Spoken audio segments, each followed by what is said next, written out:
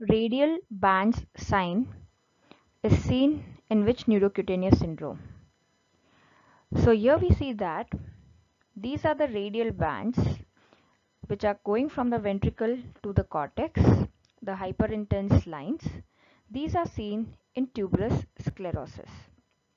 So tuberous sclerosis, as the name says, it forms tubers, that is hematomas. Why are these formed?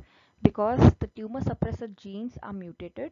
So when the tumor suppression is gone, there are tumors which form, there are tubers or hematomas which form. So these radial bands are dysplastic glial fibers that give hyperintense signal. We may also see cortical tubers in tuberous sclerosis. So this is a cortical tuber there, which on MRI looks like a hyperintense on flare area. So that is a hematoma again. So tuberous sclerosis, to the highlights, it is autosomal dominant. It has a mutation in tumor suppressor genes, as I mentioned, that is TSC1, tuberous sclerosis complex 1 and 2. One forms the protein hematin, 2 forms the protein tuberin. The one gene is located on chromosome 9, TSC2 is located on chromosome 16.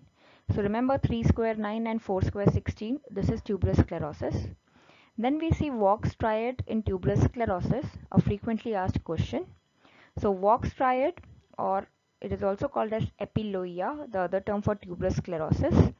So epiloia stands for epilepsy, LOI stands for low IQ, and A is adenoma sebaceum. So the triad is epilepsy, low IQ, and adenoma sebaceum. So the images that are very important. Remember the 3 A's, adenoma sebaceum. So adenoma sebaceum is a facial angiofibroma. So tuberous sclerosis forms tumors, hematomas everywhere. Angiofibroma on the face, adenoma sebaceum. Classical location, it is like this along the bridge of the nose and on either side. So adenoma sebaceum. Second A is ash leaf macule. So this is a hypopigmented macule which is like a shape of ash leaf. So it is pointed at one end and rounded at the other. Most common site is on the trunk. Third A is angiomyolipoma. Very important. So it forms hematoma. So everywhere the tissue proliferates in the kidney, you have angiomyolipoma, that is blood vessels, muscles and fat proliferating. So since it contains fat, it will have a negative HU value, that is it will be hypodense on CT. So this is a kidney showing a fat containing lesion, angiomyolipoma. These are fat containing lesions here, angiomyolipoma. In contrast, on ultrasound, we have this hyperechoic lesion, hyperechoic because fat is hyperechoic on ultrasound. The 3S are Sjagren patch. So Sjagren patch, S for S, it's in the sacral region. It's an orange peel shaped lesion on the skin. So a Sjagren patch.